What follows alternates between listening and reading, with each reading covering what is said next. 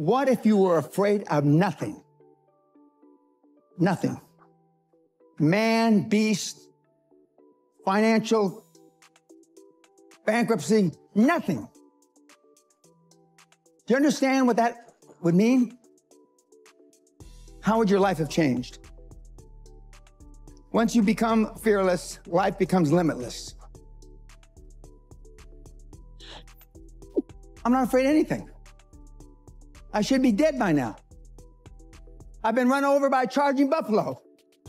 Got up, chased it down, killed it. Killed a Kodiak bear with a knife. You can't kill me. I believe that with all my heart. You can't kill me. And of course, the people that I've talked about, Andrew Carnegie, Henry Ford, Rockefeller, Steve Jobs, they're all tough. Snowflakes melt under pressure. In 1986, the average man's handshake pressure was 118 pounds. 2016, 96 pounds. Testosterone levels in sperm counts tested 50 years ago, and today they're producing 60 to 70% the amount of testosterone levels in sperm counts as they did. We're dying out. They're deathly afraid of everything. Everybody's scared to death of what might happen. And so they want to come across as your friend. It's like my snowflake test. You know, first question, paraphrasing it, what would you do if somebody spit in your wife's face? And the answers range from, well, I try to ascertain what kind of day he was having. And if he had a bad day, I try to be understanding. I'd be in prison for murder. I would beat the guy to death. Is that what we need today? No, I'm not saying that's me though. Okay. But I am advocating that the guys act like they had a pair. There's never an easy time to make a hard decision. Never. But what you have to be able to do is pull the trigger, take action. And reading books and listening to podcasts is not taking action. It's just another form of procrastination. The main differentiation between the high-performance people is they believe in the extraordinary. Remember yesterday I said you're never going to exceed your highest and wildest expectation. For those of you that want to be a millionaire, you're never going to make 10 million.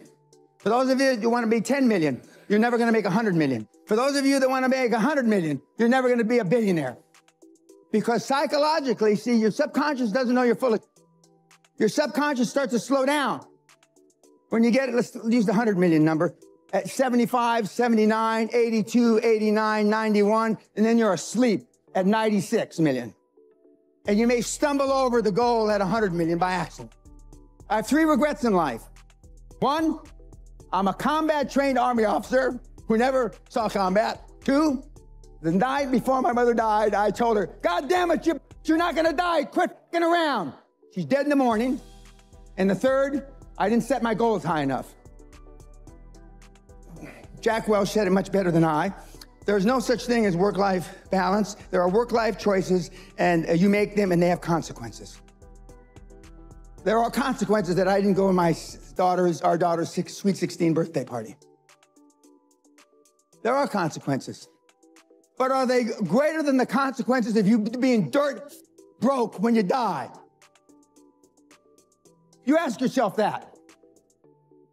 Would you rather make a choice between your daughter's 16th birthday or you being flat broke,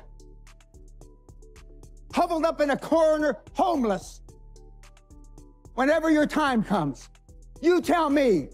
But conventional wisdom, political correctness, has it all backwards.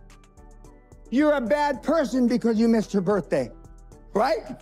You're a bad person because you celebrated Christmas in January, right? Horse. And the pundits that give you this horse are poor themselves.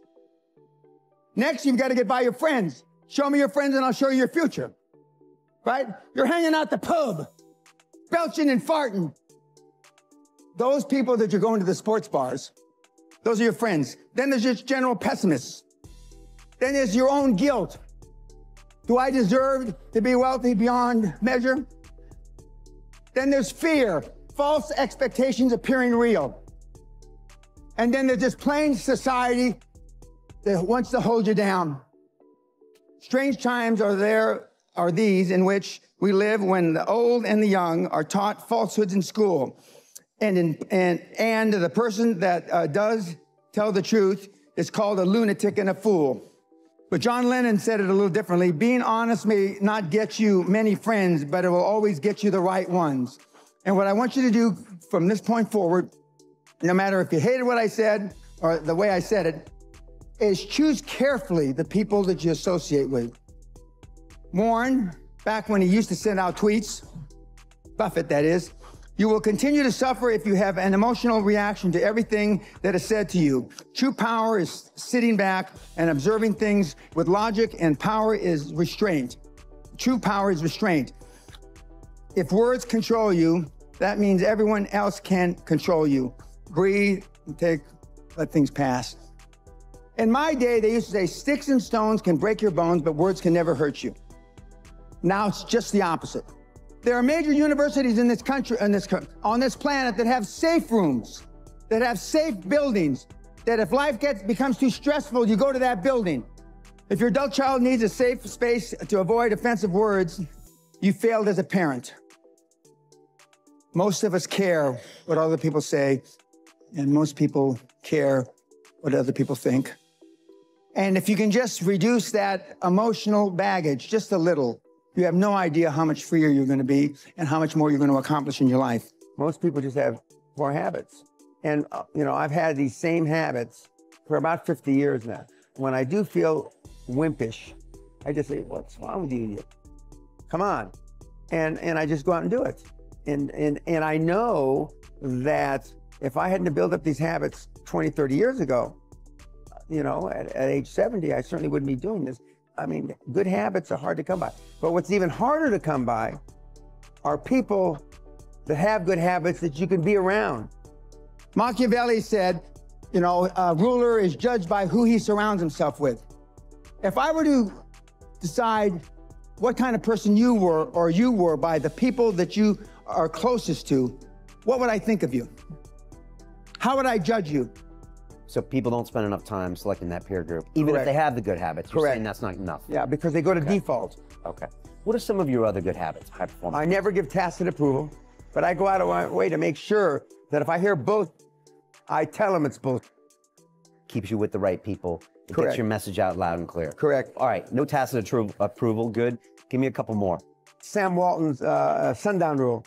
That means that before he left the office every day, everything on his desk, every message that came in, he answered. So I clear my desk every day. All right, so over-communicate, and other people should too. That's the thing that most of you lack in, is time management. The reporting system I use is the reporting system I use as a young officer with NATO. And it's basically, what are you going to do? What are your goals for the day? What did you accomplish yesterday? And challenges. And then the following week, you didn't, when you say what you accomplished, if what you accomplished doesn't relate back to the goals you had set for the week, then there's a disconnect. Well, if you said you were going to do this on Monday, and then on the next week you didn't do it, didn't you do it on Monday, you didn't do it the whole week. And, challenges come up, speed bumps, I call speed bumps. You broke your leg, you did this, you did that, Now, to me, those aren't speed bumps, When I showed up for my meeting with Klaus Kleinfeld in a wheelchair with a drip, I was almost dead 3 days before. I mean, that's commitment. Kids are not programmed for success, but once in a while there are kids that were programmed. That's little Tiger Woods when he's 3 years old on television, showing him how to hit a golf ball. The Williams sisters were programmed for success since they were little. I was programmed by accident. What have you done to program your children for success? My dad only had one goal for me growing up, to keep me alive till I reached the age of reason. So my mother spent her whole life trying to make me what she wasn't. Can you say the same for you, your parents, your children? No. So I'm not here by accident. And yet I still push the envelope. I believe with all my heart, you were meant to achieve. I believe, and this is the only religious thing I'm going to say, is I believe whoever the put us here, however we got here, we were put here to be all we can be. not a fraction thereof.